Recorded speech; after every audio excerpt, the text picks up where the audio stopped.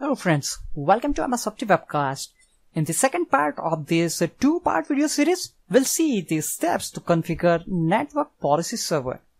In the first part of this video series, we learned the steps to install the network policy server in Windows Server 2012 R2, and we also install and configure DHCP server, as well as we create one scope named Scope 1 on our DHCP server. So now we are going to configure network access protection. NPS allows you to create a network access protection for client health. Through NAP, we can restrict the network access or provide limited network access to the unhealthy clients from using organization's network. So now, first of all, I'm going to open Active Directory, Users and Computer Console on our two main computer. Let's open Active Directory, Users and Computers. In our lab scenario, we have a one Windows 7 client computer, and as you can see right now, the computer account of that computer is stored under computers container. We want to create one OU, so let's create one OU and let's specify the name client PC. Let's click on OK. Now we want to move our client computer account to newly created OU. So select client computer's account, right click on it and select move and select the destination OU. In our case, that is client PC. Let's click on OK. Okay, so we have a one OU named client PC under Active Directory, and we want to apply the network access policy on the client computers in the client PC OUs only. NAP policy will verify if firewall is enabled on the client computers. If firewall is not enabled, then it would block or restrict the network access to our organization's network. However, we can also define the policy to verify antivirus and anti-spyware application, as well as we can also set the policy to verify Windows update settings as well. First, we will configure NAP and then we will create a policy and apply to our OU. So let's move to Network Policy Server console again. Now on the screen, let's click on Configure NAP. Now on the network connection method, select DHCP because we want to integrate NAP with DHCP server. Now this will be the prefix of the policy which this wizard will create. So let's modify a little bit and click on Next. Let's click on Next. On a specified DHCP scope console, click on Add to enable NAP policy on DHCP scope. We can do this later also. If you do not specify any scope here, then this policy would be enabled on all the NAP enabled DHCP scopes. When you specify one or more NAP enabled scopes, NPS evaluates client health and perform authorization for client computers requesting an IP address from the designated scopes. So let's click on Next. Next again. On specify a NAP remediation server group and URL, you have to specify remediation server group. If you have already any configured in your environment, you can select from here, but right now we do not have any remediation server group. So let's click on new group to create a new group. Now let's specify new remediation server group name. Okay, let's add the IP address of remediation server.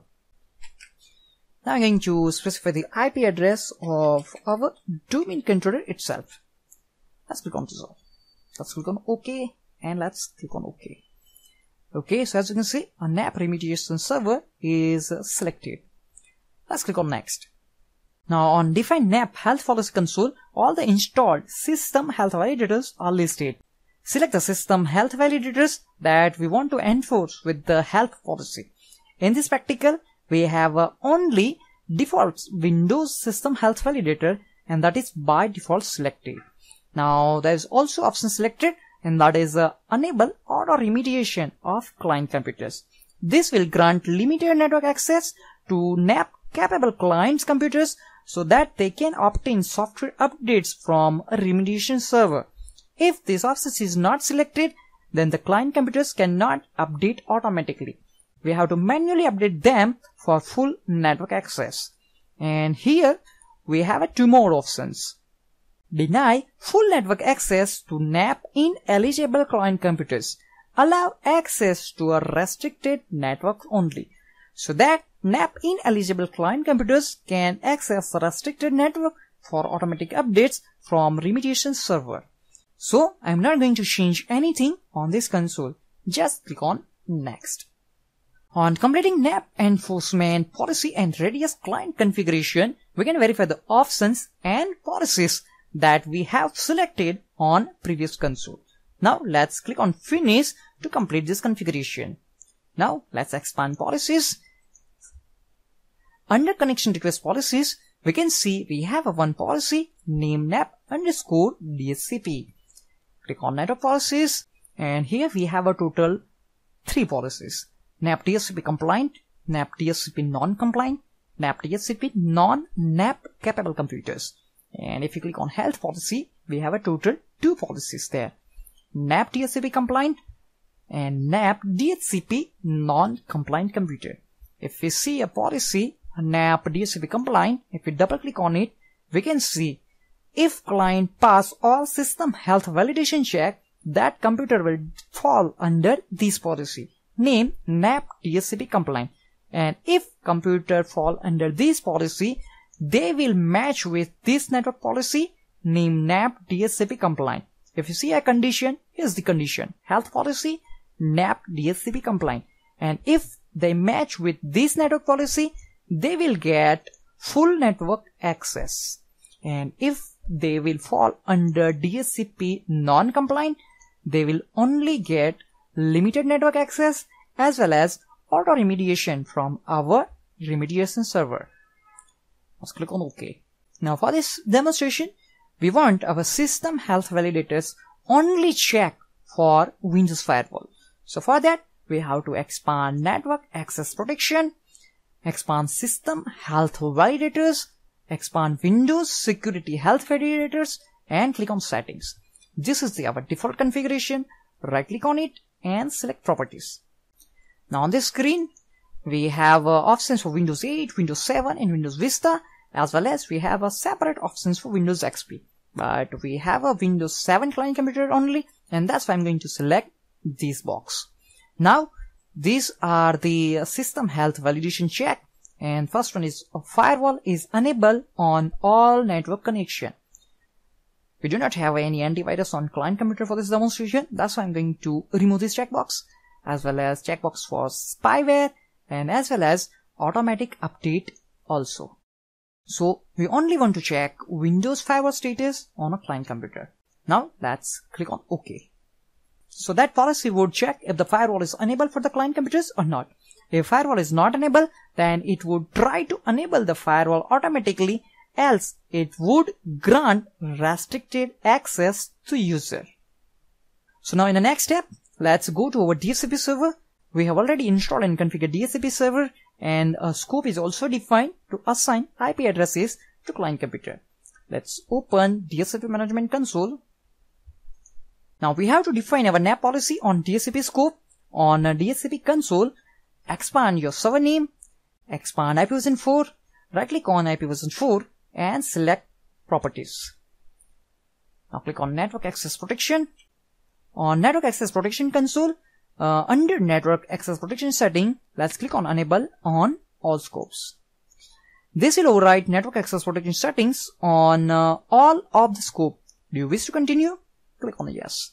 Now here we have options for DHCP server behavior when NPS is unreachable, and the by default selected options is full access, and that we want. Let's click on OK. You can also specify the settings for individual scopes. Like select the scope property and click on network access protection. Now here you can see enable for this scope. If you want to disable network access protection settings on this scope only, that time you can select this checkbox. Let's click on OK and let's close DHCP management console. So to configure network policy server, GPO needs to be created. So let's open group policy management console. On a group policy management console, expand your forest, expand your domain name, and expand group policy object. Right click on it and select new. We want to create new GPO. Let's specify the name NAP with DHCP. Let's click on OK. Select newly created GPU, right click on it and select Edit. Now first of all, expand computer configuration, and under computer configuration, expand policies. Under policies, expand Windows settings. Under Windows settings, expand security settings. And under security settings, expand network access protection. Expand network client configuration and expand enforcement clients. Now from this console, you have to enable DHCP quarantine enforcement client. Let's double click on it. Select enable this enforcement client. Let's click on apply and let's click on OK. Now we want to configure network access protection agent service status. So let's expand system services. Select network access protection agent service. Double click on it. Select define these policy settings, and we want the service startup type will be automatic on all client computers, and that's why I'm selecting automatic. Let's click on apply. Let's click on OK. Let's move for third policy, and under computer configuration, expand policies, expand administrative templates, expand Windows component, and select security center. Under security center, there is only one policy, and that is turn on security center domain PC only. Double click on it and select enable, and then click on apply. And that's it. Once you set all this policy, let's close group policy management editor console, and let's select our OU, that is client-PC. Right click on it and select link an existing GPU. Select the GPU which was created, NAP with DHCP, and let's click on OK. Now the GPU which we created is a link with our OU name client PC. So now let's go back to our Windows 7 computer. On Windows 7 computer, let's manually update the group policy by running command gp update /force. Okay, as you can see, the policy is updated successfully in this computer, but we just set a computer-based policy, and that's why I want to restart this Windows 7 computer at least once. After restart, let's again log into our Windows 7 computer with the credential of our administrator. So after logging to Windows 7 computer, first of all, I'm going to open Windows Firewall console. Okay, and let's open network connection console as well. As you can see, we are receiving an IP address from our DHCP server, and we enable NAP with our DHCP server as well, and that will check the status of Windows Firewall. Let's close, close, and close. Now, right now, the Windows Firewall is turned on. Now, if we turn off Windows Firewall, then NAP would again automatically turn on the Windows Firewall because of NAP policies. So let's try to turn off Windows Firewall. Let's select turn off Windows Firewall for all profile. Let's click on OK. Wait for a few seconds. And here we go. As you can see, Windows Firewall has been turned on automatically by NAP policies. One more thing which we want to test, because we just set a System Health Validator to check the status of only Windows Firewall, and that's why NAP will automatically turn on Windows Firewall, and this Windows 7 client computer will get a full network access. First of all, I'm going to set one more IP address on our domain controller. Select properties. Let's add additional IP address 192.168.49.2. Let's add. Now let's try to ping both IP address from our client computer. So let's type a command ping 192.168.49.5. As you can see, client is receiving replay from our domain controller's IP, and that is 192.168.49.5. Remember, we add this IP address in a NAP remediation server group. and this IP address is not added inside NAP remediation server. Right now, this computer is also able to communicate with that IP address. That means this computer has a full network access. Now, let's move back to our domain controller. Let's move to Network Policy Server console and let's select the default configuration of Windows System Health Validator. Double click on it, and this time we want to check all these System Health Validation options. Okay, let's click on OK. And definitely our Windows 7 computer is not able to pass all that System Health Validator test. Let's move to our Windows 7 computer, and once I'm going to release the IP address which we received from our DHCP server. Okay, now let's renew again.